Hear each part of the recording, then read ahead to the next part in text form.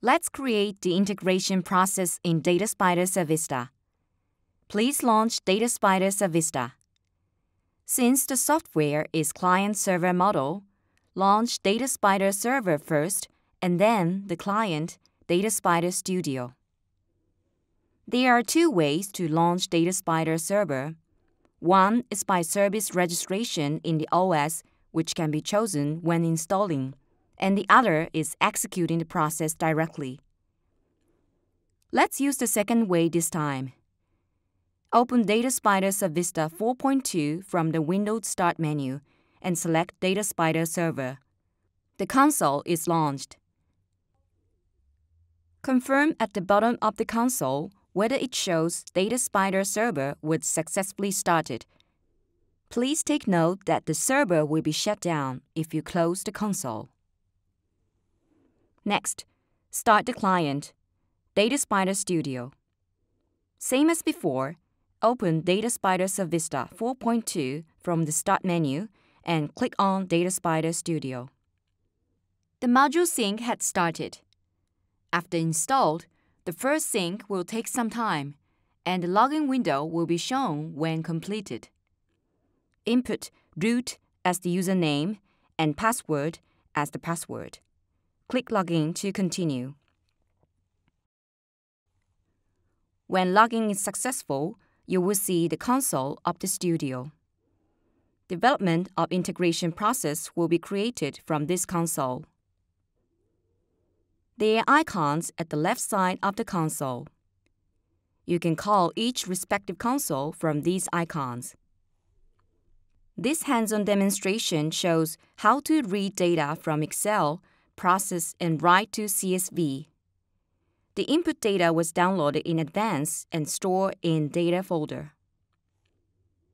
The processing we will show you now is to narrow down the data by classification code and write 1001 data only to CSV.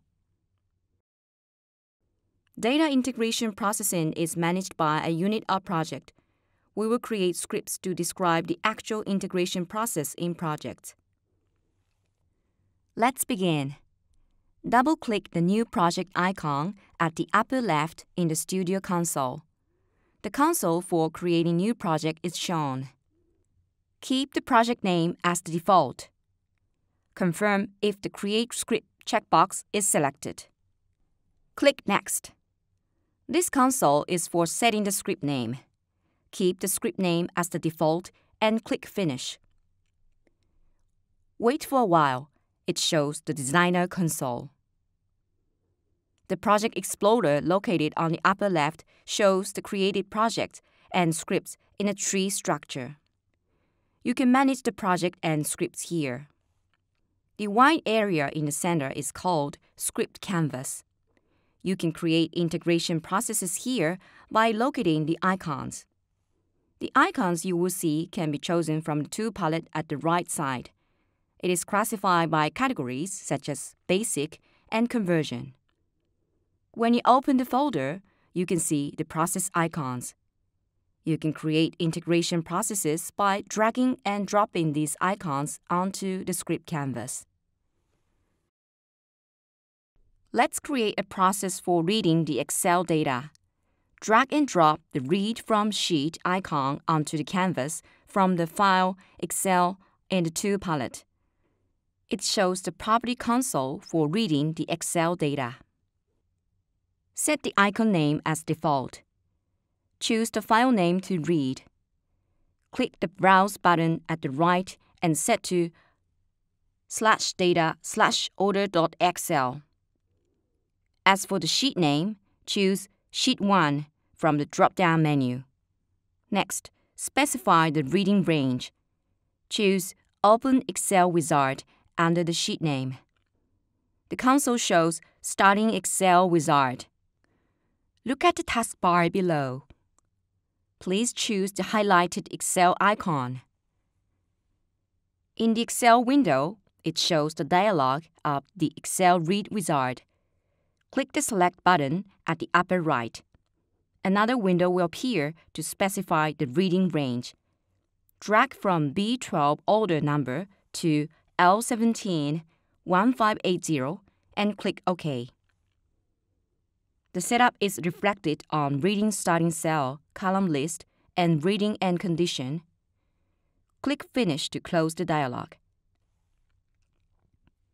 We are back at the Property console for reading the process. Check the column list. The item names are added in the column name. Open the Read Settings tab.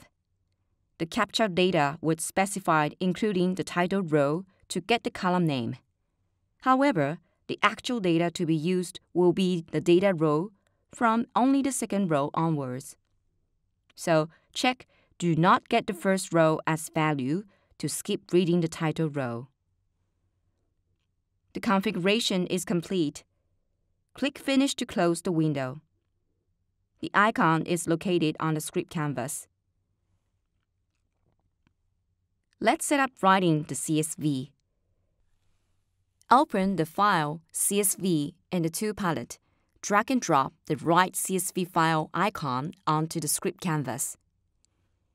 Here's a property console of the writing operation. Set the name as default. Choose Excel_sheet from the drop-down menu as the input data and /data/output.csv as the file name.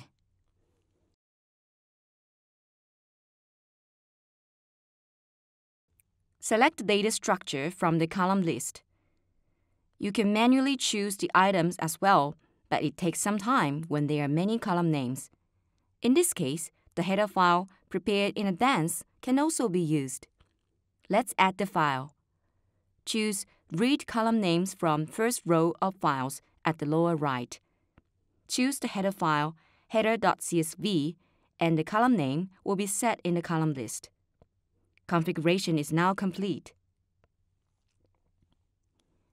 After clicking the Finish button, it shows the confirmation console for adding mappings.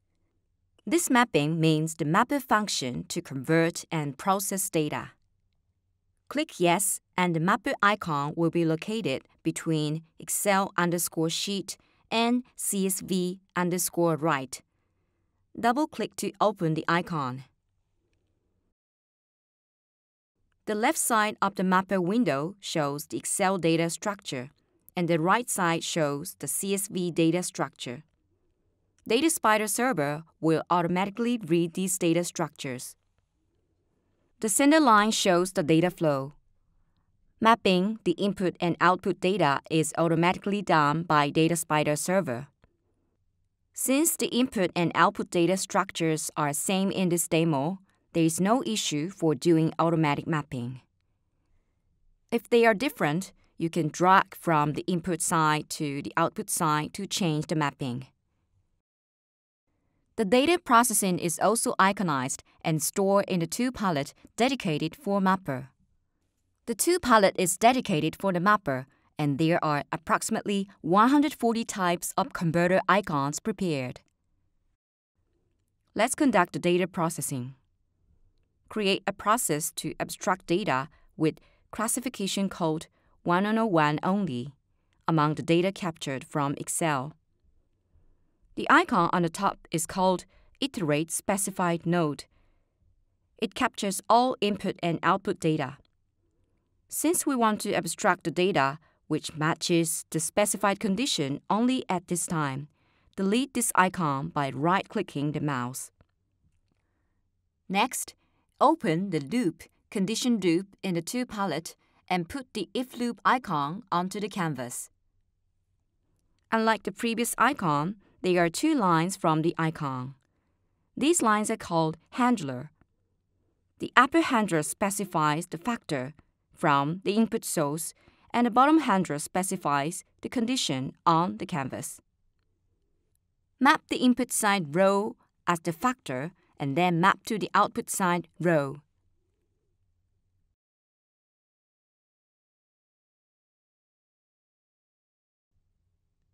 Set up the condition. To specify classification code 1001, drag and drop the single-line string constant icon onto the canvas from the string Basic in the Tool palette.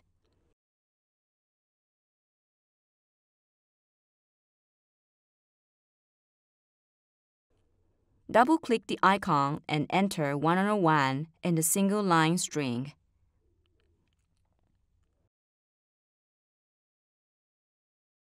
The required setup is finished.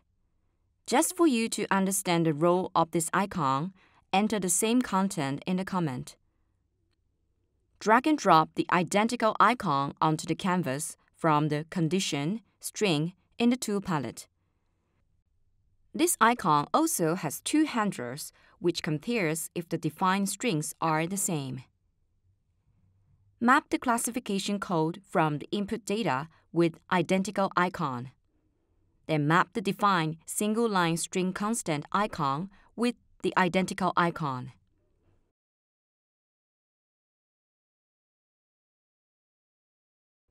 In this way, a process has been created to check if the classification code matches 101. Map this output result as the condition of if loop icon.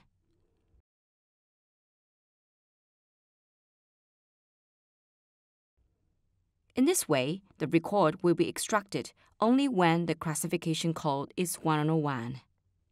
The mapping configuration is complete.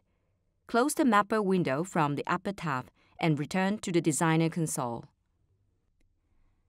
All the process icons to be used for this demonstration are here: Excel sheet, mapping, and CSV write. Now let's connect these from start to end in the order of processing.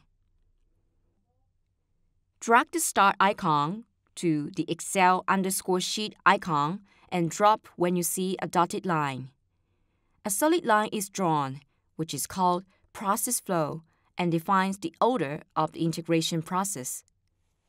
Yellow and black lines are already drawn between the Excel_sheet and the mapping icon. This means a solid line and the yellow dotted line are overlapped. The black line is the process flow, which you have just drawn, means the order of processing. The yellow dotted line is called data flow and defines the flow of data. Since the black line is already drawn, you don't need to draw a line this time. Lastly, connect the process flow from CSV_write to end. This completes all integration processing. Let's conduct a test to see whether the processes can be successfully executed. Click the bug icon above the start icon to start script debug execution. The execution is successful when you see the message "Succeeded to run script." Confirm the result from the execution log. There is no error. Next, open the output file and confirm if the writing was successful. Open the Studio menu at the lower left, choose Explorer, and open the output.csv. Only the data with classification code 101 is written. The test was successful.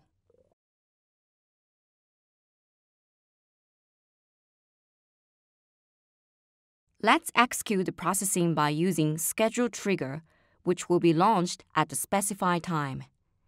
In this case, you need to register the project so that the script can be called from the outside. In the Designer console, choose Register Project as Service from the File menu. Since you haven't saved the project, please choose Yes in the confirmation window. It now shows the service registration window. The default service name is username at project name. Click the Finish button. You have successfully registered a service. Click OK to close the message window. Set up the schedule trigger. Choose My Trigger from the Studio menu and choose Create New Schedule Trigger at the top of My Trigger task at the left side of the console. The Schedule Setup window appears. Since we want to execute the processing once a day at a fixed time, choose Daily and click Next. Keep the trigger name as the default. Set the time to execute the processing in Execution Start Time. Since the current time is set here, set the time to 3 minutes later. The configuration you created is shown in Explanation of above setting. Confirm and click Next. You can set up the holiday actions here. Keep it as a default and click Next. The final step is the execution content settings. Let's set up the services and scripts to execute here. Confirm if the root at project is set as the service name, script as the script name, and click Finish. When it shows Trigger Enabling Confirmation, click Yes.